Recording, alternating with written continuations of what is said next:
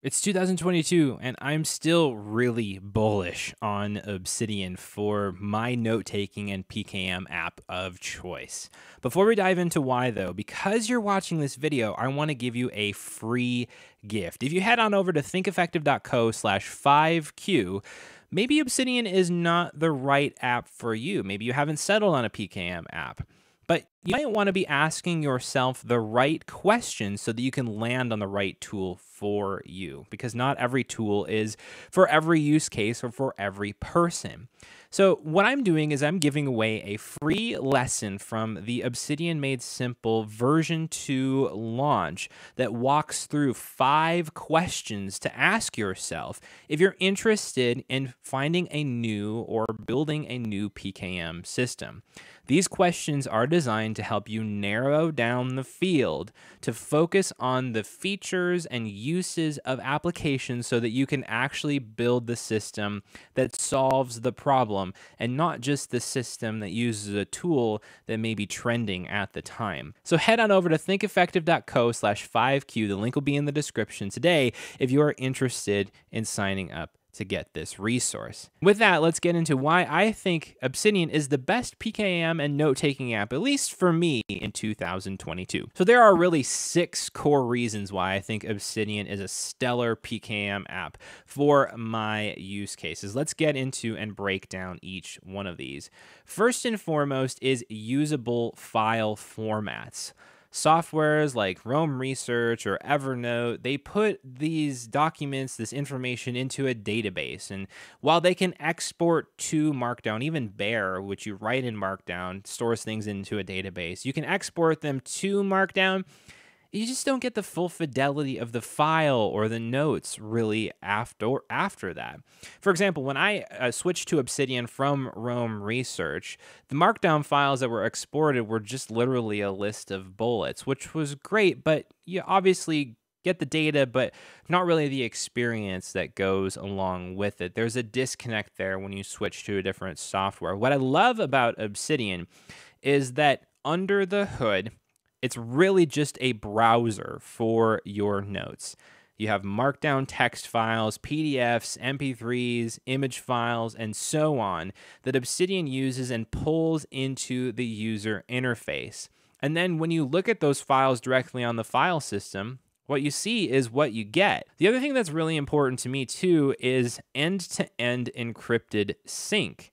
A lot of services make you use Dropbox, Google Drive, iCloud Drive, for example, maybe even Git to sync your notes back and forth. Those things are all right, but when I'm working with notes or ideas, journaling thoughts, I really want to trust my data with end-to-end encryption. Now, all data that's transferred on the internet these days is encrypted in transit. What end-to-end encrypted means is that it's encrypted when it leaves your computer.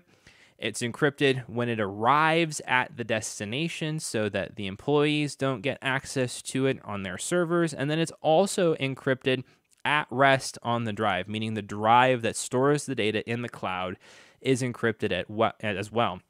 And you own the decryption keys for that.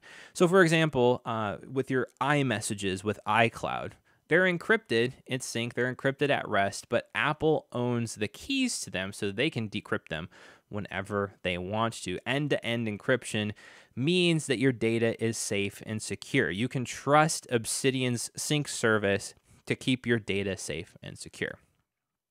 I also love the flexibility of the user interface with Obsidian.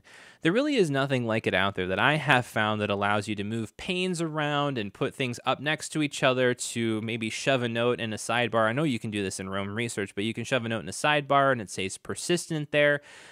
With the knowledge graph, both the big knowledge graph and the local graph view, the user interface, I really think, adds a lot to being able to browse your notes effectively. Again, Obsidian really is just a browser for your plain text notes, but it adds so much value to the notes that you have that I really think that this flexibility is one of the key elements that makes Obsidian a long-standing player. And I know they've just released some updates to the user interface that make it easier for developers to theme as well.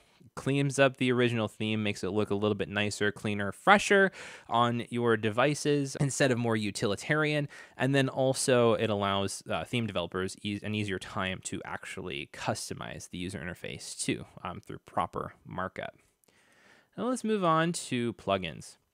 This is where it gets fun, and it can get also a little dicey for some folks. But I think the plugin ecosystem that Obsidian has, where the application itself is closed source, but the developers have created open APIs to where you can create an open source plugin for Obsidian and then allow people to use it to do extra stuff with your notes. I mean, there's some really powerful examples of this, such as the Kanban plugin, where you can take a plain text note and turn it into a Kanban board. Then you have the Data View plugin, where you actually use query language to search your notes and create a dynamically changing list. Incredibly ingenious, I think, and can be really powerful for navigating your vault or organizing it in a way that's not so manual. Without this plugin ecosystem, I think Obsidian's utility would still be high to be my favorite PKM app.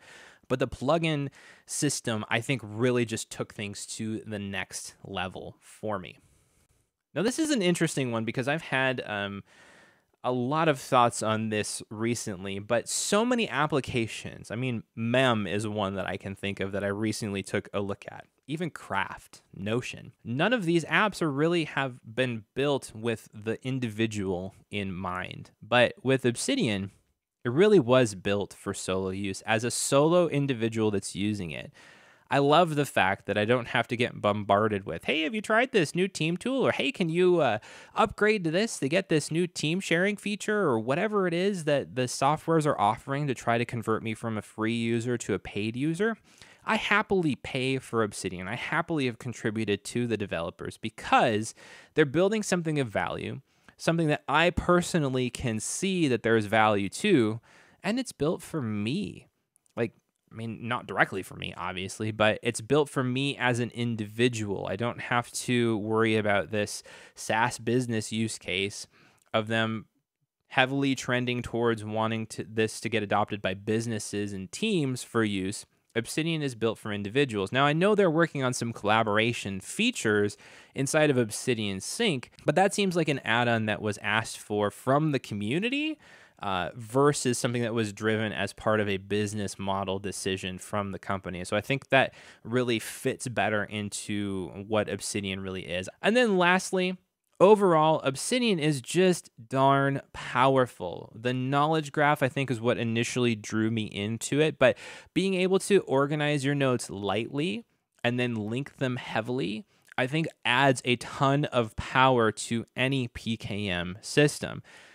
I'll get into it in another video in the future on my exact workflow inside of Obsidian where you can see my folder layout. But really, my workflow is super simple inside of there. I really organize lightly, work very heavily off of links. I love using the local graph view because it allows me to make connections between individual ideas so much easier. I can start to see a big picture of how things might be connected together.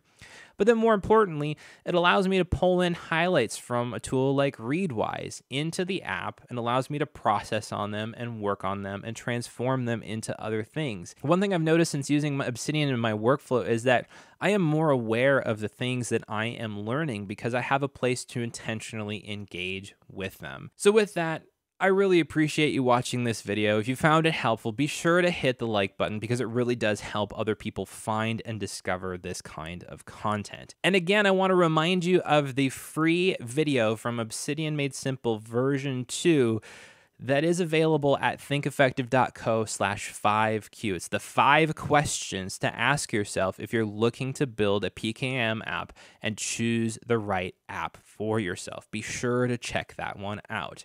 Again, my name is Justin with Effective. Thanks for watching this video. I will catch you in the next one, but until then, stay effective in the meantime. Take care.